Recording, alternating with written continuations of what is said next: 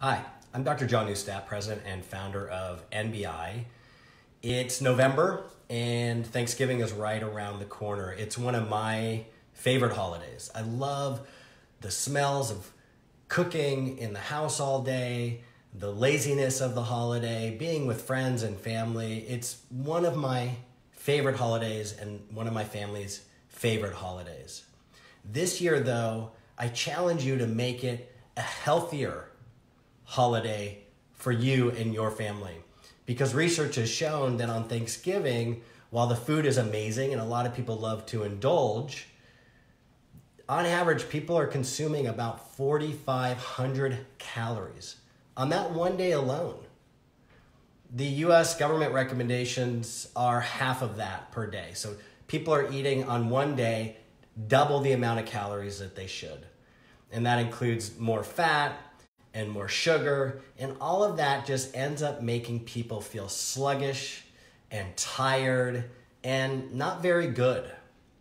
A few years ago, we made the switch and challenged ourselves to create healthier Thanksgiving meals by cutting the fat, cutting out the dairy, cutting the sugar, and making breadless stuffing.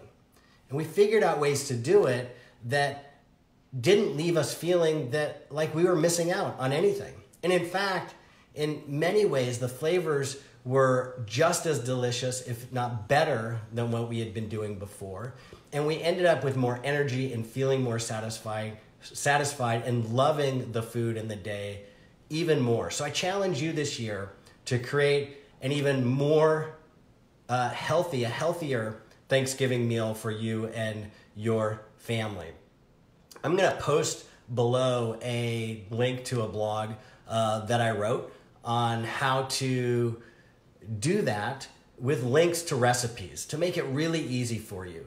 So take a look at that blog, have a fantastic and wonderful holiday, and just know that you can cut the dairy. You can cut out a lot of the fat. You can reduce the sugar.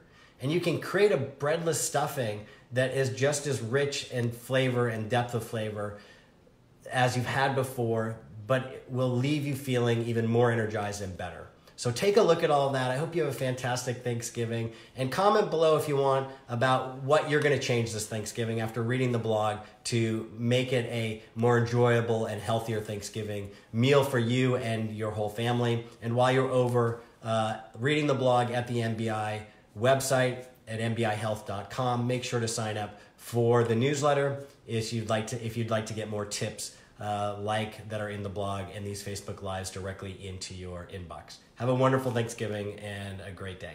Bye.